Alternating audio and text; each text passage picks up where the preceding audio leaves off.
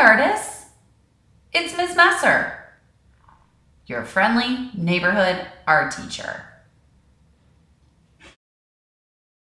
Today I'm here to put you through part of my Drawing Bootcamp series.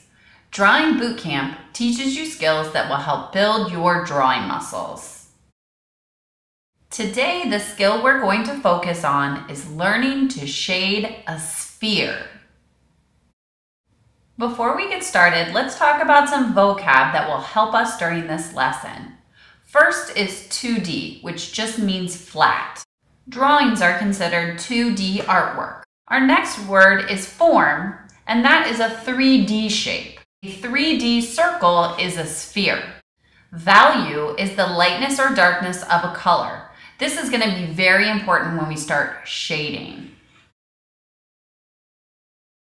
Next is light source. Light source is wherever the light is coming from. This might be from a lamp, a window, or even the sun.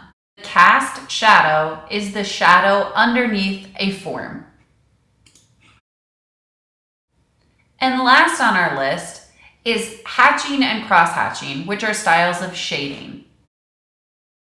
All you will need for this project is a pencil, an eraser, a piece of paper, and something to trace a circle with. Once you have those supplies, you can carefully trace around your circle. The next thing you'll want to do is draw your light source above and to the right of your sphere. It's also a good idea to be looking at a sphere, so I pulled up a picture of one from the internet that I can refer to. Next, you'll make 3 very light rings inside of your original circle. Watch how I place them and how lightly I'm sketching them. You'll also place a light oval underneath your sphere. This is your cast shadow, and it comes from the light source above. Now let's think through how we can add value. If my light is shining above and to the right of my sphere, that first ring is going to be the lightest part.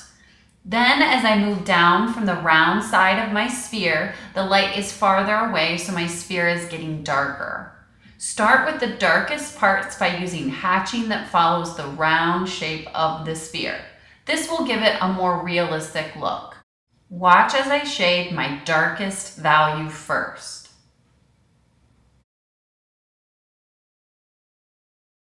As you move up closer to your light source, get to a more medium value. You don't want your sphere to look like it has stripes though, so it's important to blend the dark and medium value together. Put your pencil in the darker value and shade out from there, pressing lighter as you go up to achieve a more medium value. Continue to shade with hatching, following the round shape of the sphere. Watch as I get closer to the light source. I'm getting lighter and lighter with my pencil until I get to that first ring, the one closest to the light source. That's the only part I'm going to leave completely white. That's the highlight on my sphere, and it is the brightest part. But I still want to make sure it's blended and not stripey. You might have noticed at the bottom of the sphere I'm looking at, there's a small slice of lighter value. This is because there is a little reflection of light from the table that hits the bottom of the sphere and causes it to be a little lighter. Shading that little slice makes a big difference in making the sphere look more realistic. Watch as I finish shading and blending, even using my eraser as a tool to smooth out my sphere. Lastly is the cast shadow. If you look at the sphere on the left, notice that even in the shadow, there are different values. The darkest value is directly under the sphere. The further from the sphere, the lighter the cast shadow becomes. So I'm going to make sure that my drawing reflects that too. Watch how I put the finishing touches on my sphere.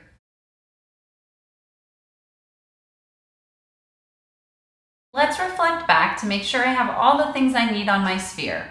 First, I'm making a 2D artwork of a form or a 3D shape. I used value to show dark, medium, and light parts on my sphere. I have a light source helping to show where my lightest parts are. Underneath my sphere, I have a cast shadow, and I used hatching and cross-hatching to achieve my shading. This is a challenging exercise, but I didn't give up. I learned a lot, and I did a nice job, and I feel proud of the work that I made. I can't wait to see what you make.